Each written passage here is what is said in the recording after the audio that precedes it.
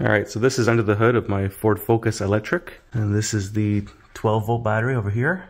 So this is an 1100 watt inverter, and since this Ford Focus has a 33 kilowatt hour battery, in theory, it could supply 1 kilowatt for 33 hours straight.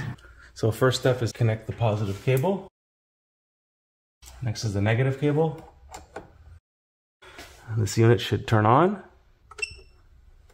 Just show you that there. Next step is to turn the car on. All right, the car's on, and now you can see that it's charging at 14.8 volts from the high voltage battery. All right, we can also plug in this dehumidifier.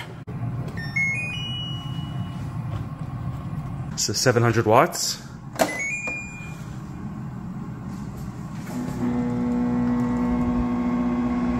And there we go, it's running all off the inverter.